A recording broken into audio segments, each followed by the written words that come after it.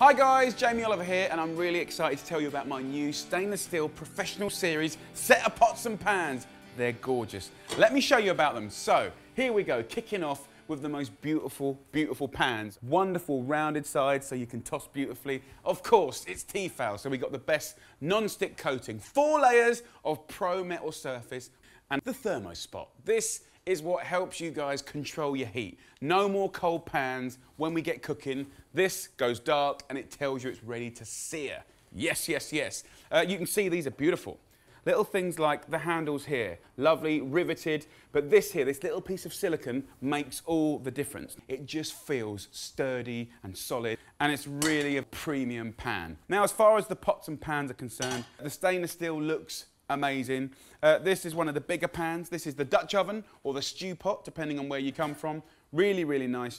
It really allows you to see what's going on. And in all of these non-coated stainless steel pans, you can use any tools you like to get in there and stir up.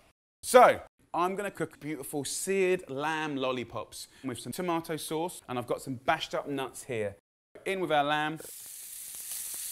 There's no oil in this pan whatsoever, and that searing temperature has already started that fat to render out. And here's the thing, guys. You know, when you invest in the best pots and pans, okay, your cooking goes up 10% straight away. It's about being proficient. It's about the pans doing what you tell it to do.